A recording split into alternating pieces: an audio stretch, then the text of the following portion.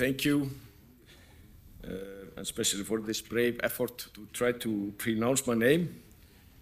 You were not even close. But then none outside Iceland has been able to pronounce my name correctly. It is not very international. It's Guðlaugur Þór Þórðarson. And I have all the strange Icelandic letters in my name.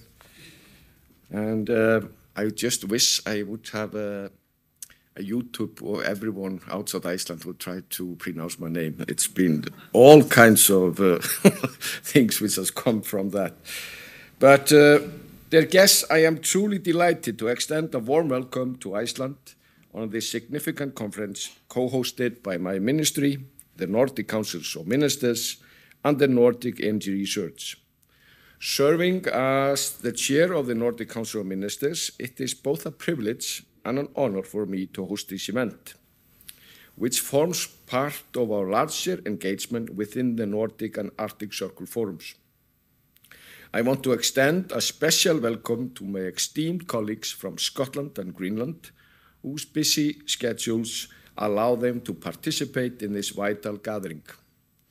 I extend my sincere appreciation to the Nordic Energy Research and our Energy Authority, working closely with our ministry, for exempling a remarkable agenda and gathering expert speakers to share their insights. Today, as we gather in Reykjavik, we find ourselves at a juncture in history where the discussions and action surrounding energy security and citizen engagement hold immense significance. Recent developments, including conflicts near our European borders and the ever-present concern about climate change, have underscored the critical role that secure and sustainable energy plays in our lives. We are reminded that energy security is synonymous with national security. Before delving deeper into these critical topics, I'd like to draw your attention to a more local perspective, my first-hand experience in addressing these challenges. We all recognize the critical importance of energy security and the imperative of generating more sustainable energy as we transition towards healthier, more resilient economies. However, it is equally essential that the public is an active participant in this transformative journey. When I assumed my role as the Minister of Energy, I was confronted with a challenge, an imperative to correct public discourse and combat misinformation. There was a significant lack of awareness regarding our energy requirements and the urgency of moving forward after a period of stagnation and opposition. To bridge this gap, we initiated the publication of a comprehensive report on the state of our energy affairs. This report was more than just a document. It was a call to action.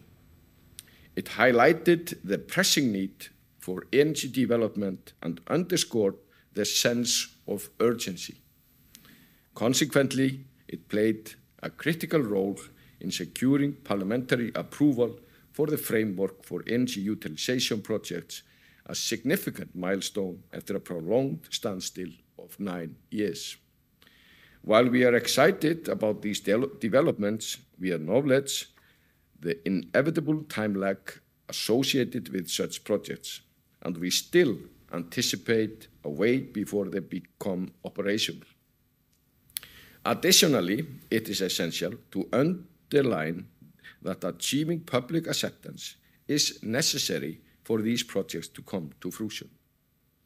Another point from our Icelandic perspective, we express profound gratitude to the generations that came before us and paved the way for complete energy transition in both electricity and heat production. Our self-reliance on renewable sources has been a significant shield during the current energy crisis.